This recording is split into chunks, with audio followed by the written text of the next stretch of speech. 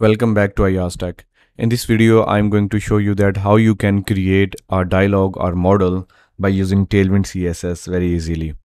So I already have set up my Tailwind CSS project with a very basic HTML file, and I'm running my Tailwind CSS by using this script that you can see. So if you did not set up your Tailwind CSS, or if you want to learn how to set it up, you can just go to my playlist in YouTube and learn from there. Once you have the project ready and running, you can come here and resume, and then uh, we will start working. So first of all, I want to add a button here. So for example, there is a button called open modal, and you can see that it is visible now.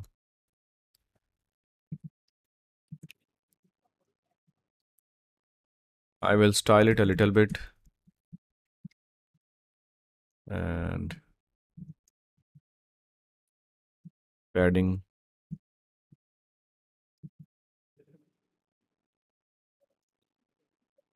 A rounded.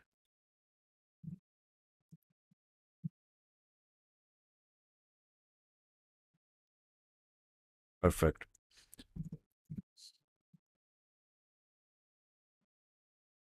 Okay. Now if I click on that, I want to show that dialog. So first of all, let us design that dialog. So in a dialog or model, there should be a overlay. So the parent would be the overlay.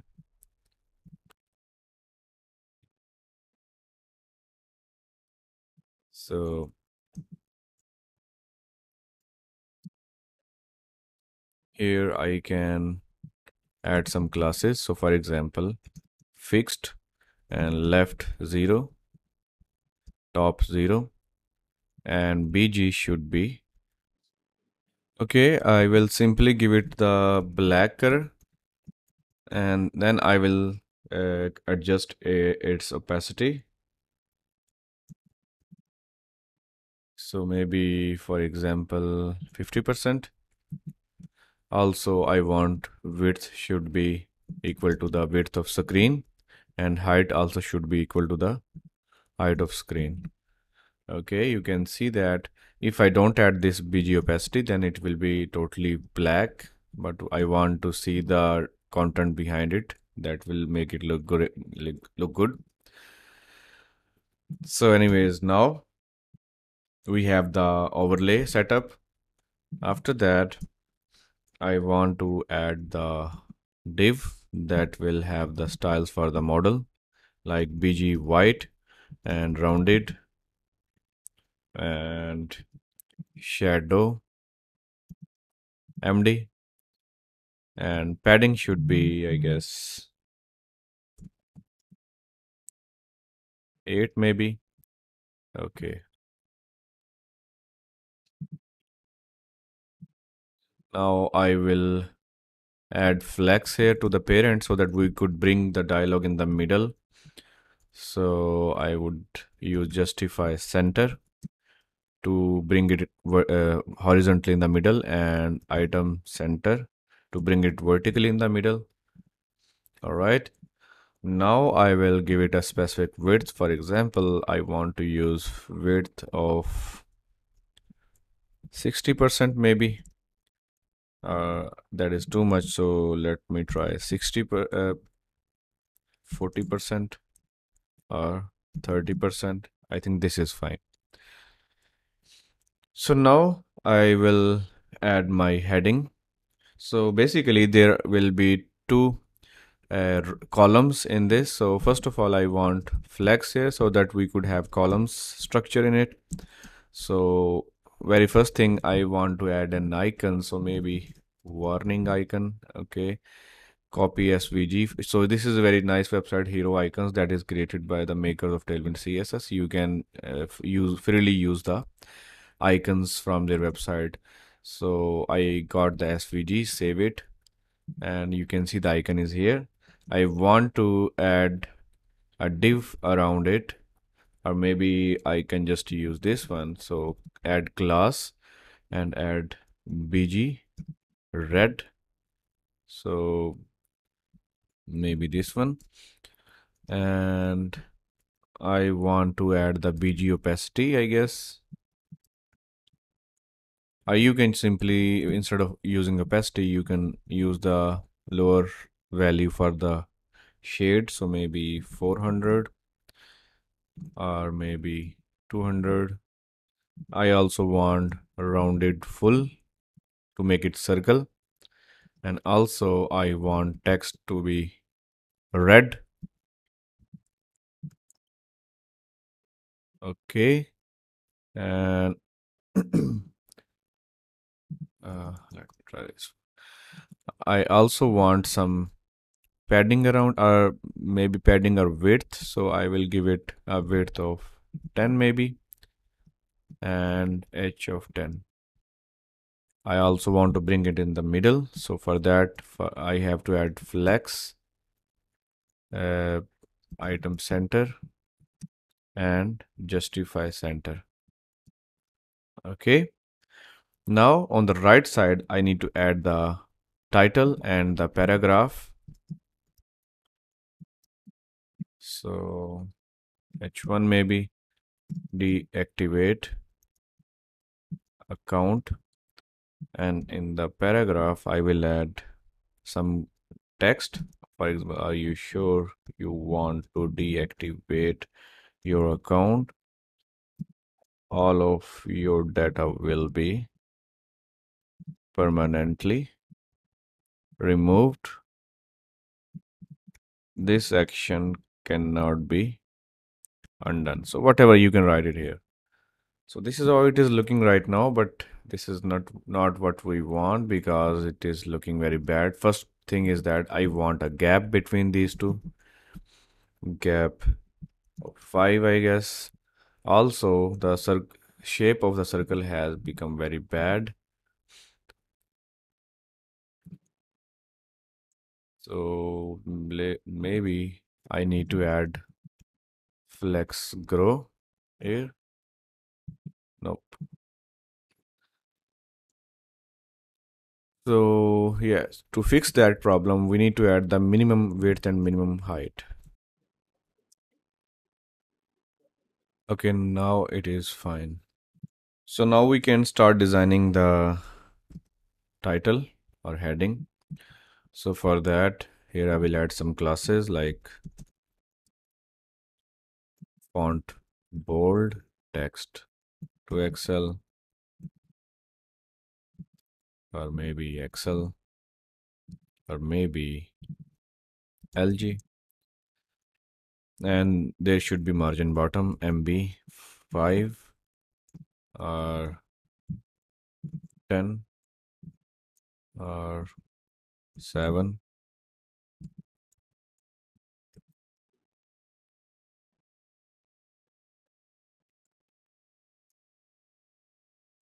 Okay, and the text color should also be changed.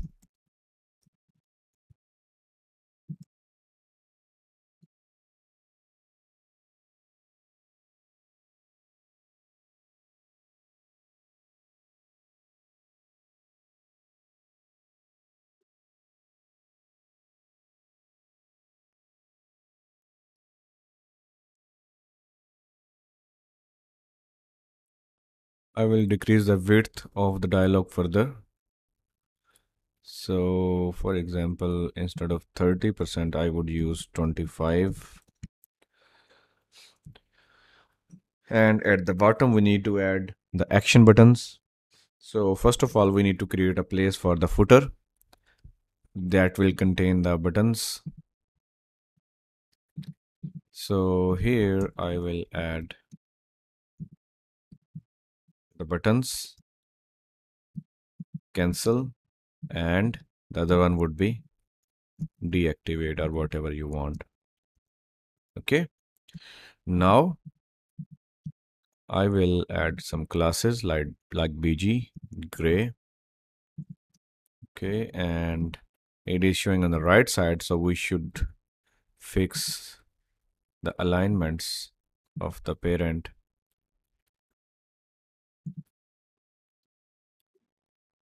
So first of all, I need to wrap everything in the another div, and here I will have to add the flex, and here, so this is the flex. So now we have two elements, two child in this parent, and here I need to add the column flex call. So that will bring everything in the vertical direction. Further, I don't want any padding around it. So from the parent of this dialog, I will have to remove the padding totally. So for that, just remove it. And now we will manually have to add the paddings. So for example, here I will add P8 maybe, and gap should be 8 or 6, and I don't want padding on the bottom, so PB should be 0. And now I can collapse it and I will add some padding here. So P should be 3, and the BG does not look good. And also you can see that there should be rounded border here, but after adding the footer, the border does not look rounded. So to fix that, to the parent we need to add overflow hidden, and that would fix it. Got it? Now here I will reduce the shade value, and I think this is fine. Now I need to push everything on the right side. So for that I will use justify, and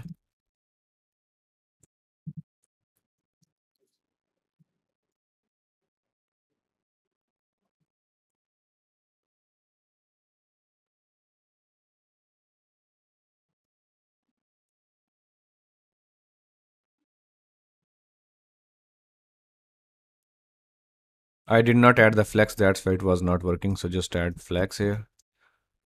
Now I need some gap of 5 maybe or 4, and then we will start designing it. Also I need to increase the padding on the horizontal direction. So let's add px6.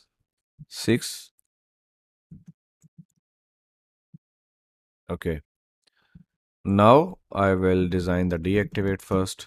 I will give it the bg red, and this one, and it also should be rounded, and the px should be 5 or 4, and py should be 3,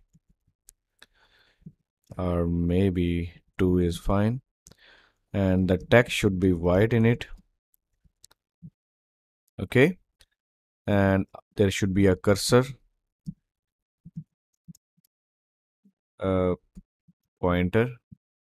Also on hover we want bg red with a different shade like this. Okay, after that I need to design the cancel button as well, so let's do that. And instead of making it red, I will make it gray. Actually white should be fine, and I want to add the border 1 pixel, and border should be gray, and the text should be black in this case. And if you hover on it, then we should make some other changes. So like for example, I want to add gray, and it should be lightest version of gray, I guess. That is fine. And the border color should be the gray as well.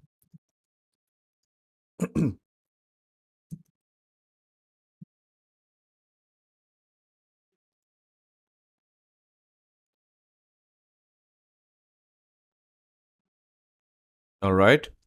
Now if we click, so by default we have to hide this dialog. Okay. So to hide it, I would use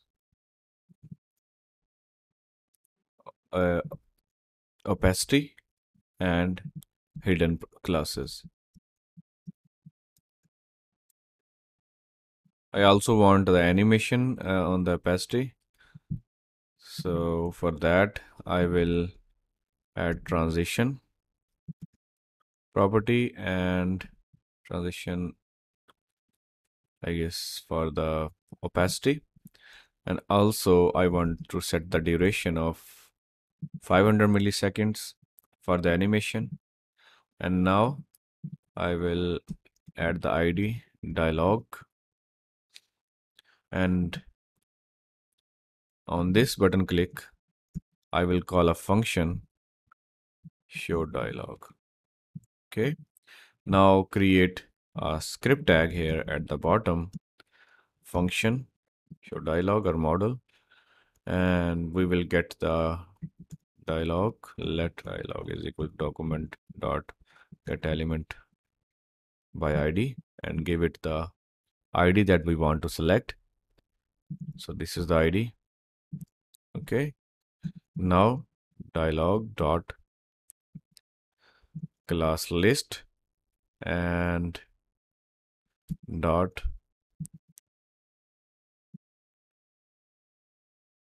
add. First of all, I want to remove the hidden class. Okay. And then I want to set the opacity. So right now opacity is 0, but if we will set the opacity,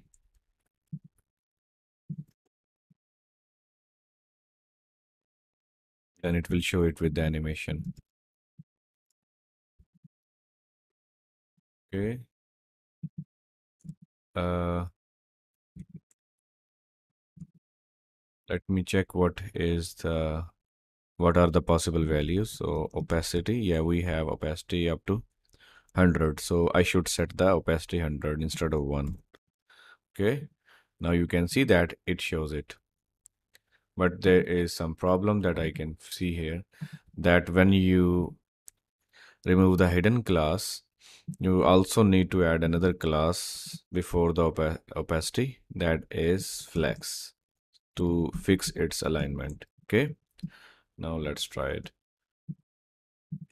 By the way, I don't see any animation here. The reason is that it shows the uh,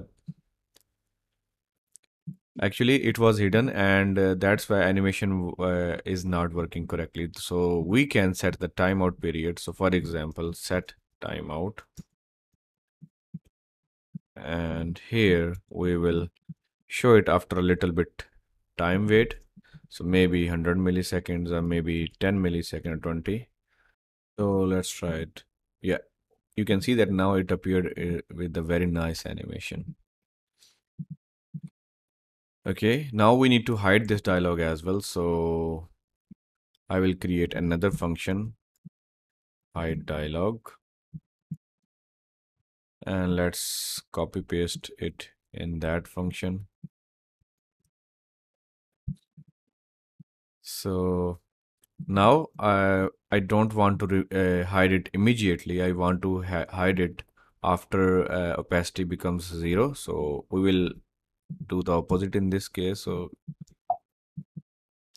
let me actually remove everything, and I will first set the opacity 0. That would be hidden with animation once animation is done. And as we know that our duration of animation is 500 millisecond, so I have added the timeout of 500. So after 500 millisecond wait time period, we want to add the hidden class, and we want to remove the flex class. Okay, let's try it now. We did not call the hide dialog, so let's add call that function by clicking on the cancel. Okay, I don't see any animation when I click on that, so let's see what's wrong with that. class list opacity 0. Let me comment that out for now. Let's see if the class was added or not.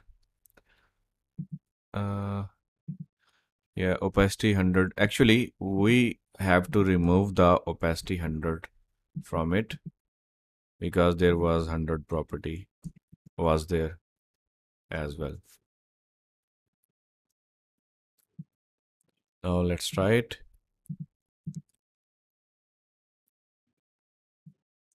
Uh, we should use the remove function here to remove it. All right, perfect. Now I can uncomment all of this. Let's try it last time again, and you can see that it is working. And other thing that I want to implement is that if user clicks on anywhere outside of this dialog, then we should be able to close that dialog. So let's call this function on that overlay on click hide it. So let's try it. So I click on outside and it hides the dialog, but if I click on anywhere inside of this dialog, it will still hide it. That's not what I want. So to fix that, to avoid that, in the child element, I will add on click, and I will use event dot stop immediate propagation. It will not let the travel the event signal back to the parent, and it should save that us from issue. So I'm clicking on this deactivate dialog, it is not hiding. But if I click outside of this dialog, you can see it is working perfectly fine. So that's all I wanted to show you in this video. If this video was helpful for you, then please don't forget to subscribe to my YouTube channel and click on the bell icon to get notified for my upcoming videos. And also please like and share this video. And if you have any questions or feedbacks, then please leave them in the comment section. Thanks for watching and see you next time.